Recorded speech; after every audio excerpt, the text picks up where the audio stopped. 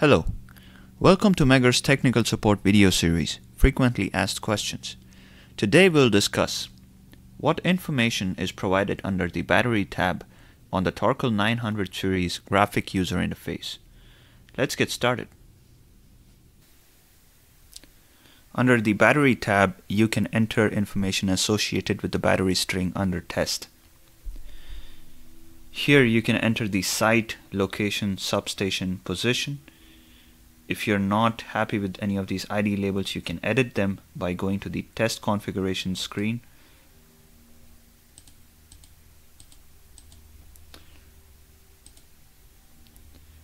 You can also enter the asset ID assigned to your battery string by your organization.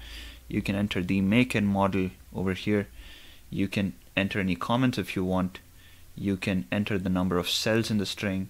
You can enter the nominal cell voltage, and the string voltage, which is the product of the number of cells and the cell voltage, will populate automatically.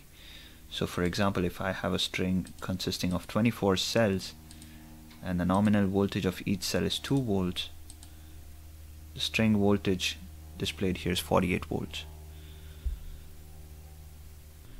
Visit the Megger YouTube channel for more videos including technical webinars, product overviews, and other how-to presentations similar to this one. Contact us for questions or more information about the topic, or for any support you may need for your electrical testing.